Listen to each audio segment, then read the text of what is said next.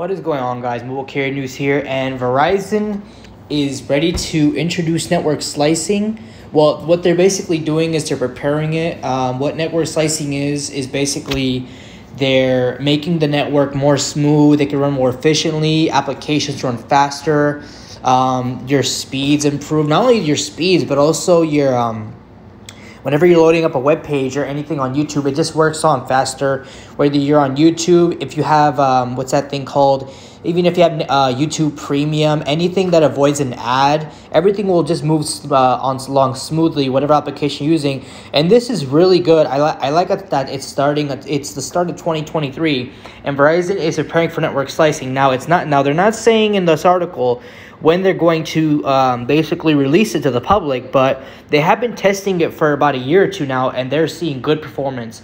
They're seeing good performance on their I'm not sure if it's about their 5G home internet, but they're seeing improvements in their gaming, in their business, and even us as mobile consumers. As you can see, I am on Verizon. I'm using their 5G network, and even on mobile, they're improving it to make sure it runs smoothly and effectively as possible.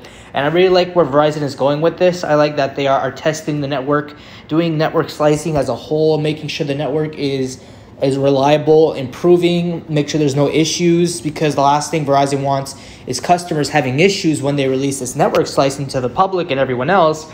And it wouldn't make sense if Verizon is the #1 most reliable network with the most coverage. It doesn't make sense for their 5G network plus the slicing, their network slicing, to just not perform as well. And I like where Verizon is going with this. They really are improving this. Now, like I said, they're not saying when this is coming. I'm guessing they're going to announce this when the time comes. I'm going to guess maybe March or April. They have been testing this for about a year or two now. They're still testing in the process. I like that they're doing that. They're testing it, like I said, for gaming, for their network, for mobile, for usability, reliability, their business, all that stuff. But I'm guessing this year it has to come out because they have been testing it for quite a long time. And I'm really excited for this. I will leave a link to this article in the description so you guys can read it off. This is something very interesting that I'd like to see Verizon doing. I'm not sure if the other two carriers are doing this yet. Maybe they are. I know the carrier is doing their own kind of networking with their 5G network and their core. But I really like where Verizon is going with this because they're actually going to release this, and you're going to see better improvements and overall better usability. And I'm just hyped for this. I'm curious to see where Verizon is going to go with this. But let me know what you guys think about this.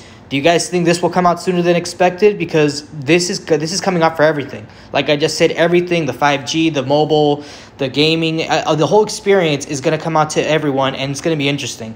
Let me know what you guys think about this. Hope you guys enjoy this video. Subscribe for more videos like this, and I'll see you on the next one. Peace.